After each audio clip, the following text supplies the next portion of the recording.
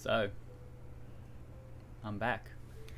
Anyway, this is going to be a video where I will be talking about how to reduce your lag in the Wild West.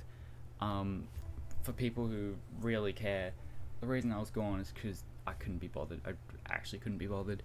And this video is going to be just a quick, easy thing on how to reduce lag, because seriously, people complain all the time. It's pissing me off.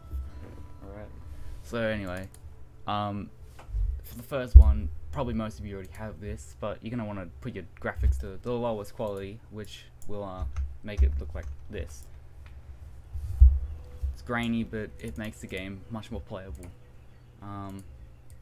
But something that I feel like most people don't know is this cog over here. If you click it, goes to options, which can in turn help with reducing your lag.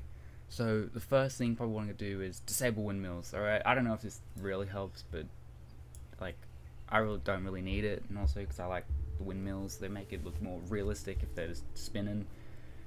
So yeah, I presume that helps. Then this one, this is a big one. Alright, this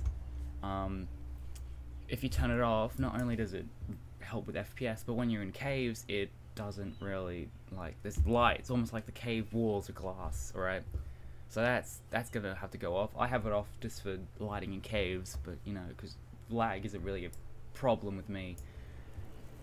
The next thing is probably these two: foliage, sway, and physics. Alright, this, for anyone who doesn't know, oh my god, just gotta record my keyboard sounds. It's annoying keyboard sounds. Is this over here.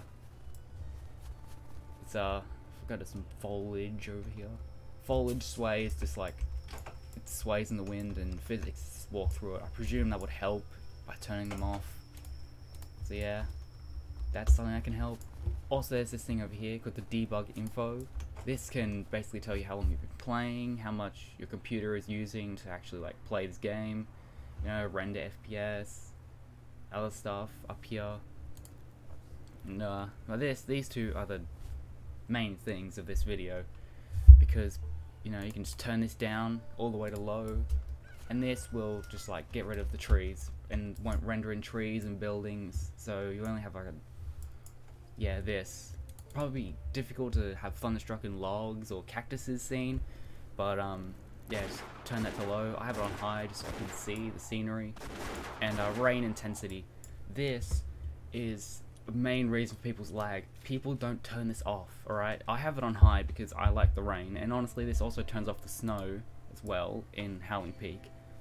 But just turn that off, you really won't need it, and that's probably as much as you can do really with, you know, decreasing your lag, alright? Because this is really like my breaking point, because I've heard so many people complaining they're lagging. I tell them how, and they're just ignoring me like my advice is horrible.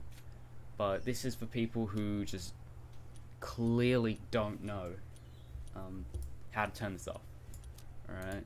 Which this can help and make your game experience much more better in turn. And I plan to make some more videos soon on the Wild West. I plan that when the Maxi Recode comes out, I'm going to definitely do some videos on that. And redo my old videos, because I've deleted all of them besides Murder Mystery 3, because that game is just... No, I'm not. It gets deleted too often, and just, the content would be boring as hell. So, that's it.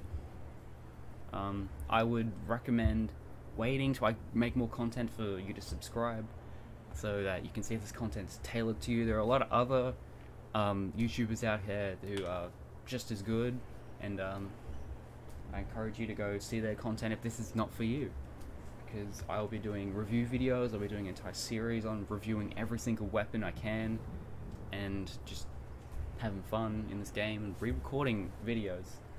And yeah, that's it. So enjoy not lagging.